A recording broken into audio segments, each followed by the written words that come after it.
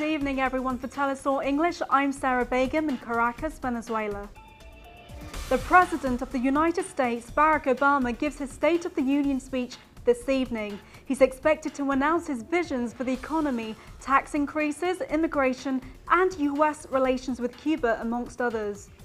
Obama currently has around 50% support for his leadership, but faces a hostile Republican majority in both houses of Congress. 41% of the population has a positive assessment of the state of the economy, but only 39% of the population think the country is heading in the right direction. Our correspondent in Washington, Alexandra Hall, reports. 7 years after the latest financial crisis began, and the U.S. economy is reportedly improving, but some are still feeling its lasting effects. It's helping, but not fully. So it could use a little more, especially for minorities. If you don't have enough money, how can you pay the rent?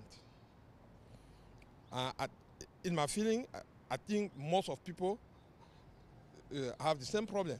A recovery to some extent has taken place, but as numerous people have noted, 95% of the economic gains of the recovery in the past 6 years have gone to the top 1%.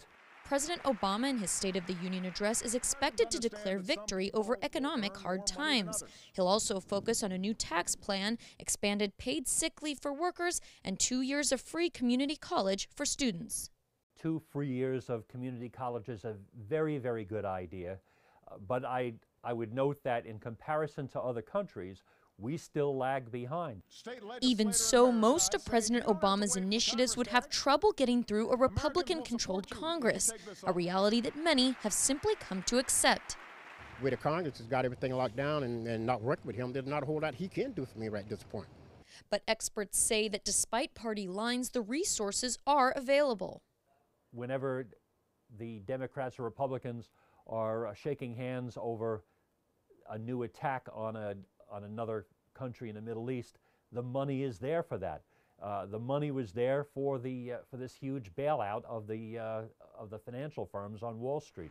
The State of the Union is largely a symbolic tradition, but one that's undeniably important to tune into, especially since any debate about income inequality is a strategic one for Democrats in the run-up to the 2016 presidential elections. In Washington, Alexandra Hall, Telesur.